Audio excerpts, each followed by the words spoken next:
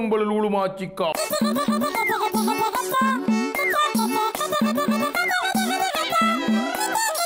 நண்டும் ஊறுது நரியும் ஊறுது நாயும் குட்டியும் தலையும் ஊறுது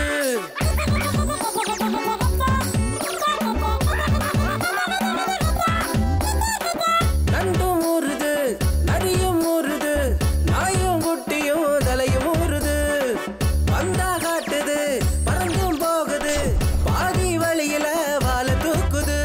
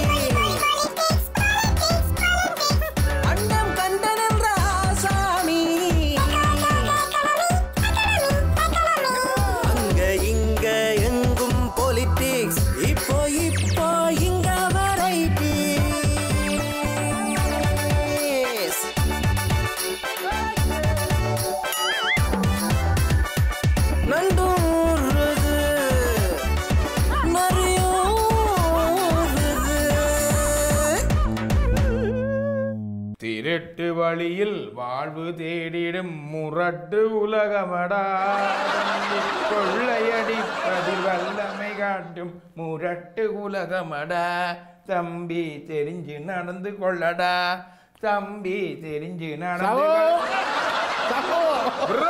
என்ன பாட்டும் கூத்தும் பாட்டு தானே பாடினான் கூத்தாட இல்லை என்ன புதினங்கள் ப்ரோ உங்களோட எனக்கு கதை என்ன கதைச்சு கொண்டு வாரீர்கள் ப்ரோ கதைக்கு போய் அதுவும் உங்களோட நான் கதைக்க தயாரில்லை என்னப்பா பாட்டு தானே பாடினான் ப்ரோ எனக்கு என்றால் உங்கள எனக்கு நம்பிக்கை இல்லை பாட்டு பாடுற நம்பிக்கை நான் என்ன உங்கள எனக்கு நம்பிக்கை இல்லை ஏனப்பா நம்பிக்கை இல்லை என்ன செய்யறான் என்ன ஒன்றுலையுமே நம்பிக்கை இல்லை போயிட்டு வந்தீங்க நான் அங்க ஒரு இடத்துக்கு போட்டுதான் வந்தேன் ஆனா உங்கள எனக்கு நம்பிக்கை இல்லை என்னத்தில நம்பிக்கை இது அந்த படத்துல அவன் சொன்ன மாதிரி அந்த விஷயத்துக்கு நீ சரிப்பட்டு வர ஒன்றுக்குமே நம்பிக்கை இல்லை ஒன்றிலுமே நம்பிக்கை இல்லை அப்ப கொண்டு நல்ல டாக்டரை கொண்டு காட்டுங்க சைக்காட்ரிஸ்ட போகணும் நான் தனிச்சு செயல்பட போறேன் நீங்கள மந்திர கோலத்தான் நானா நானெல்லாம் மஜிக் நானே செய்ய போறேன் நான் மஜிக் காட்டே இல்ல வெத்திலையில மை போட்டு பாக்குறது அதான் வெத்தில நான் போடுறேன்னா எனக்கு வெத்திலையில பாக்குறதுக்கு எனக்கு தெரியும் அதை தாங்க நீங்கள் பாருங்க அது எனக்கு வேணும் இனிமேல் நான் தனிச்சு தான் எங்க போறேன் எனக்கு நம்பிக்கை இல்ல உங்களுக்கு யாரோ விஷம் ஊத்தி போட்டாங்க எனக்கு உங்கள நம்பிக்கை இல்லைன்னு சொல்லி போட்டேன் ராசா இப்பதான் சந்தோஷமா நல்லா சமர் அடிக்குது வெயிலுக்குள்ள கொஞ்சம் வீட்டுக்குள்ள இருக்காமல் இருப்போம்ட்டு அதுக்குள்ள கிடந்த கதிரைகளை போட்டுட்டு கதிரையில கதிரை பிடிச்சு விட்டீங்களே இவ்வளவு நாளா நாங்கள் தரையில இருந்து நின்று இப்படித்தான் காய்ச்சி கொண்டு இருந்தோம் நாங்க ஒரு கதிரை பிடிச்சு போட்டு பிடிச்ச கதிரை இல்ல வீட்டுக்குள்ள இருந்த என்ற கதிரை எடுத்த கதிரை கதிரை தானே உங்களுக்கு கதிரை தானே உங்களை முக்கியம் உங்களுக்கும் கதிரை இருக்கு ப்ரோ இருங்க எனக்கும் கதிரை ஏண்டா விருப்பம் தானே கதிரை பிடிக்கிற விருப்பம் உங்களுக்கு தான் இருக்கு ப்ரோ எனக்கு தான் ஆசை நீங்கள் எனக்கு விளங்குது ப்ரோ நீங்கள் இந்த சிலடையா குத்தி கதை கேட்கணும் நம்பிக்கை இல்லை என்று வரைக்குள்ளேயே எனக்கு விளங்கிட்டு நான் என்ன இங்க என்ன சும்மா காலையில எழும்பி சூரியோதயமா பார்த்துக்கொண்டு எல்லாம் மெத்தில போட்டு பார்த்தாச்சு நம்பிக்கை இல்ல பிரேரணையை கொண்டு வந்து அந்த ஆளை முதலமைச்சர் விக்னேஸ்வரன் ஐயாவுக்கு அது அந்த அதை குடக்கடங்க பார்த்துச்சுன்னா அது முடிய இல்லை என்னண்டா ப்ரோ அது எப்படி முடியும் ஒரு முந்தைய ஒரு விஷயம் ஒன்று வெத்திலையில போட்டு பார்க்கல முந்தைய ஒரு மனுஷன் எழுதினா இதை எடுத்து தாங்க நீங்க கேட்டணும் கோல் கிளம்புடுது இப்படித்தான் அண்ணன் இப்ப காலியாக தின்ன இப்ப காலியாக அண்ணன் இப்ப சாதாரண மாதிரி இருக்கிறீங்க. அதுல என்ன ப்ரோ எழுதி இருந்தேன்டால் சொன்னா வாய்ச்ச போது அதுவும் மறந்து போயிருக்கு. என்னென்றால் இப்ப அவர் விக்னேஸ்வரன் ஐயாவை வந்து தூக்கி கலைக்கிறதுக்கான ஒரு விஷயங்களை இருந்தா போல எடுத்திருக்கு. இப்ப என்னண்டா ப்ரோ இப்ப செய்ய நினைச்ச விஷயத்துக்கு ஒரு காரணம் கண்டுபிடிக்கலாம். 2 பேர் ஏதோ ஊழல் செய்தவங்களா? 2 இல்ல 4 பேர். 4 பேர் என்ன சுழற்சி போட்டியா? 4 பேர் 2 பேர் தண்டனை கொடுத்து 2 பேரை பண்ணி சமம் பண்ணி 4 பேர் ஊழல் செய்து அது விசாரிச்ச இடத்துல அதெல்லாம் ஊழல்கள் செய்வதற்கு முடிவட்டு போச்சு. அப்ப என்னென்றால் மக்களுக்கும் அது தெரிஞ்சு போச்சு. ஊழல் என்றா என்ன? ஊழல் என்றா நீங்கள் செய்யறதுகள் அனுப்ப இந்த கம்பை தாங்கும் தடியை தாங்கும் நான் மேஜிக் செய்ய போறேன் இல்ல ஊழல் என்றா குளம்பட்டி போட்டு குளம்பட்டுன்னு சொல்லி போட்டு அதுக்கு காசை வண்டி போட்டு குளம்பட்டு மக்களுக்கு மக்களின் பேர்ல செய்யற அநீதிகள் மக்களின் காசுல செய்யற மோசடிகள் எல்லாமே ஊழல் தான். கால்வாய் வெட்டுறன்னு சொல்லி போட்டு காசு வந்து எடுத்து போட்டு போட்டு போக்கிறதுல போட்டுட்டீங்கன்னா அங்க கால்வாய் வெட்டு. இந்தியாவில் தமிழகத்தில் கருணாநிதி ஐயாட குடும்பத்தாக்கள் மற்றவையில் எல்லாரும் செய்த ஊழல்களை விட கொஞ்சம் பெர்சன்டேஜில் குறைவு. பெர்சன்டேஜ் கூட குறைய இருந்தாலும் ஊழல் ஊழல் சரியா? அப்போ அதில் 4 பேர் ஊழல் செய்து அதில் எல்லாம் பிடிவிட மக்கள் மத்தியில் இப்போ என்னண்டா விக்னேஸ்வரன் ஐயா 2 பேரை பதவியை 2 பேரை வந்து ஒரு ஒரு ஒரு தண்டனை காலம் மாதிரி அவையில் கொஞ்சம் இது பண்ணி அவர் தண்டிச்சது. அப்போ என்னன்னு சொன்னால் மக்கள் மேலே ப்ரோ நம்பிக்கையில் இப்போ வேறுங்க எந்த வெத்திரையில மைய போட்டு பார்க்குறதுல உங்களுக்கு ஒரு அவசங்கடம் வந்துட்டேன்னு சொன்னால் அப்போ என்னன்னு சொல்கிறது அவசகுரமாக நீங்கள் ஒரு அவநம்பிக்கை வந்துட்டேன்டா நீங்கள் அதுக்கு பிறகு நான் இருந்து வெத்திலையை போட்டா என்ன மைய போட்டா என்ன ஒன்று மடுவலாம் அங்கா சொல்லி இருக்கு. நீங்கள் ராஜாக்கள் உணவு விட்டுட்டீர்கள் ஊழல் நடந்து போச்சு மக்களுக்கு தெரிஞ்சு போச்சு. மக்கள் மத்தியில் ஏற்றுக்கொள்ளாத நீங்கள் அமைச்சர்களாக இருந்து என்ன செய்யற ரெண்டாவது நீங்களே மரியாதையா போங்க. இவங்கள் வந்து பார்த்தாங்க அது ஒரு சாட்டு குதிரைக்கு சரக்கின சாட்டு அதே பேர் தன்னிச்சையா முடிவெடுக்க என்ன பிரச்சனை என்றால் தமிழ் அரசு கட்சிக்கு தமிழ் தேசிய கூட்டமைப்புக்கு கீழே ஒரு அடிவடியா விக்னேஸ்வரன் ஐயா இருக்க இந்த ஆள் அப்படி இருக்காதல்லோ. அப்ப அது அவைக்கு பிரச்சனை. ஏனென்றால் அப்ப அதனாலதான் அவையில் சொல்லி இதை சாட்டா வச்சு இவர் தன்னிச்சையா செய்யப்படுறாரு. இந்த 4 இனப்படுவதில் நடந்தது இனப்படுவதில் நடந்ததுன்றதை கட்டமைக்கப்பட்ட இனப்படுவதில் நடந்ததுன்றதை சொன்னாலோ அது என்ன பிரச்சனை? சம்பந்தம் இனப்படுவதில்லை என்று சொல்ல இல்லை. அதுதான் இன அழிப்பண்ணி சொல்ல இல்லை. அவர் சொல்றாரு கொஞ்சம் இராணுவத்தினர்கள் அங்க ஏதோ முயல் பிடிக்க போனவே அதைத்தான். அப்ப தாங்கள் சொல்றதை கூட இவர் கூட சொல்றார். இவருக்கு நல்ல பேரும் போல இவர் தாங்கள் சொல்லாத விஷயத்தை இவர் சொல்லி அதுக்குள்ளால பேர் புகழ் வந்துட்டு மக்கள் மத்தியில தங்களை செல்வாக்கு சரியுதண்டு. சுமந்திரன் சம்பந்தன் அந்த தமிழ் தேசிய கூட்டமைப்பின் சதியில இவருக்கு மேல ஒரு நம்பிக்கை இல்ல பிரேரணையோட கொண்டு வந்து ஆளா கவுக்கத்தான் வெளிக்கிட்டாரு. அரசாங்கமும் இதுக்குள்ள பின்ன என்ன அடையாளம் இல்லாம எல்லாம் பெத்திலையில பார்த்தது சில விஷயங்கள் பெத்திலையில உங்களுக்கு காட்டேடாது. ஆனா எல்லாம் இருக்குது. இப்ப என்னண்டா எல்லாம் அரசாங்கத்துக்கும் இந்த ஆள் ஒரு பெரிய ஒரு ஒரு ரவுடி மாதிரி தானே நிக்குது. உண்மையை சொல்றேன். பொய்யிலேயே பிறந்து எல்லா மக்களும் போட்டு போட்டு கதிரைக்கு அனுப்பின சம்பந்தம் சொல்லுது. அரசாங்கத்துக்கு நேரடி சம்பந்தம் இல்ல. அரசாங்கம் ஒன்றும் செய்யல. அது அங்க இருந்த ராணுவத்தில் இவ அந்த பட்டர் பூசுறாரு. அப்ப அந்த ஆள்ப சொல்லி இருக்கு இது என்ன இன அழிப்பு நடந்திருக்கு. அப்ப மக்களின் செல்வாக்கு கூறுறது ஆத்திரம். அப்ப இதை பார்த்தா என்ன எதேச்சாதிகாரத்தனமா வேலை செய்யறாருண்டா இந்த முந்தி இருந்த ஒரு கதிர்காமர் மாதிரி இந்த மாதிரி கதிர்காமர் மாதிரி இருக்கணும். இந்த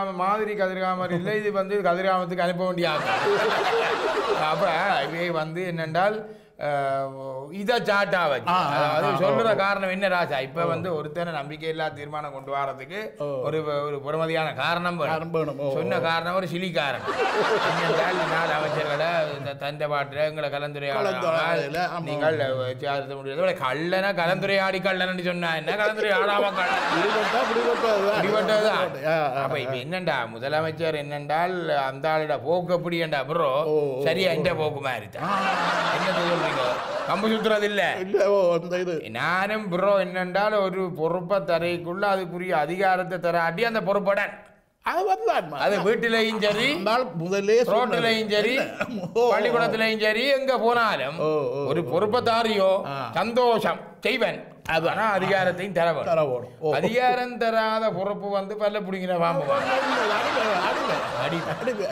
விக்னேஸ்வரனுக்கு அதிகாரம் இல்லாத பொறுப்பில் இருக்கிறார் அப்ப தந்தாளுடைய அதிகாரங்களை பயன்படுத்த முடியும் விவேதன் என்றால் விக்னேஸ்வரனும் பண்ணப்த தங்களுடைய இதுக்குள்ள இருக்கிற மாதிரி அவர் இருக்க வேணும் தமிழ் மக்கள் பேரவை என்ற ஒரு அமைப்பு உருவாக்கினோடனே இவர்களுக்கு புளிக்கி கரை அங்கதான் விஷயம் இருக்கு பாருங்க இவர் விக்னேஸ்வரன் ஐயாவை வாங்கண்டு வாங்கி இருக்கிறார் யாரு சுமந்திரன் இவர் வந்து இப்படி செய்திருக்க கூடாதுதான் இவர் நம்பிக்கை இல்லா பிரேரணை கொண்டு இவரை நீக்கிறது சரிதான் என்ற மாதிரி சொல்லி பாருங்க சூடு சம்பலூலு வாச்சிக்கா நண்டூருது நரியூருது அவர் முதலமைச்சராக தெரிவு செய்யப்படுவதற்கு முதலமைச்சர் வேட்பாளராக தெரிவு செய்யப்படுவதற்கு இன்றைக்கு அவரோடு கூட இருப்பதாக சொல்லிக்கொள்கிற பலரும் எதிர்ப்பு தெரிவித்த போது திரு சம்பந்தனும் நானும் தான் மும்முரமாக அவரை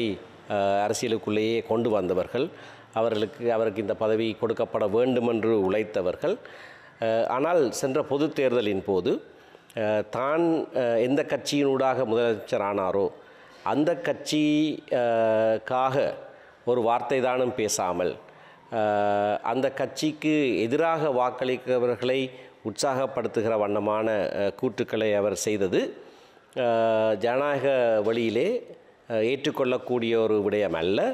அதனாலே கட்சி அவருக்கு எதிராக நடவடிக்கை எடுக்க வேண்டும் என்று நான் கட்சி கூட்டத்திலே சொன்னது உண்மை. அதே நிலைப்பாட்டிலே நான் இப்பொழுதும் இருக்கிறேன். கட்சி தலைமையும் நாங்கள் சாதாரணமாக அப்படியான ஒரு செயற்பாட்டை மன்னிக்க மாட்டோம். ஆனால் எங்களுடைய மக்கள் இருக்கிற இக்கட்டான இந்த சூழ்நிலையிலே இதை நாங்கள் பொறுத்து கொள்ளுவோம் என்று எடுத்த முடிவையும் நான் ஏற்றிருந்தேன். ஆகையினாலே அவருடைய செயற்பாட்டிலே குற்றத்தை கண்டுபிடித்தவன் இப்பொழுதும் அவருடைய அந்த செயற்பாடு மன்னிக்க முடியாத குற்றம் என்ற நிலைப்பாட்டிலே தான் நான் இருக்கிறேன். ஆனால் அது கடந்து போன ஒரு விடயம். இப்பொழுது எழுந்திருக்கிறது புதிதான ஒரு விடயம். இந்த விடயத்திலே ஊழல் மோசடி எங்களுடைய நிர்வாகத்திலே இருக்கிற ஒரு மாகாண சபையில் இருப்பது என்பது தமிழ் மக்களுக்கு ஏற்படுகிற ஒரு இழுக்கு. ஆகையினாலே அது சரியாக கையாளப்பட வேண்டும், சரியாக தீர்மானங்கள் எடுக்கப்பட வேண்டும். விசாரணை முடிவுகளின் அடிப்படையிலே ஒழுக்காற்று நடவடிக்கைகள் எடுக்கப்பட வேண்டும். அவற்றை மூடி மறைப்பதாக அல்லது நீர்த்து போக பண்ணுவதாக அல்லது ஒரு சிலரை பாதுகாப்பதாக அது அமைய முடியாது. ஆகையினாலே முதலமைச்சர் இருவருக்கும் மட்டும் எதிராக நடவடிக்கை எடுக்காமல் அதை பரவவிட்டு மற்றவர்களையும் குற்றவாளிகளாக காண்பிக்க முனைந்த செயற்பாடு ஊழல் மோசடியை மூடி மறைக்கிற ஒன்றாகத்தான் நான் கருதுகிறேன். இது என்னுடைய தனிப்பட்ட கருத்தாக இருந்த போதிலேயும் அப்படியான கருத்திலே தான் தமிழ் தேசிய கூட்டமைப்பின் தலைவரும் இருந்திருக்கிறார், இலங்கை தமிழரசு கட்சியினுடைய தலைவரும் இருந்திருக்கிறார். இப்பொழுது பெரும்பான்மையான மாகாண சபை உறுப்பினர்களும் அந்த கருத்திலே தான் இருப்பதாக தென்படுகிறது. அப்ப சுமந்திரனுக்கு கனகாலமா மனசுக்குள்ள இருந்த ஒரு ஆத்திரம் ஒரு சின்ன எலும்பு துண்டு கிடைச்ச உடனே கடிச்சு நண்டூரி நரியூரி எல்லாம் செய்து வச்சுக்கிறேன்.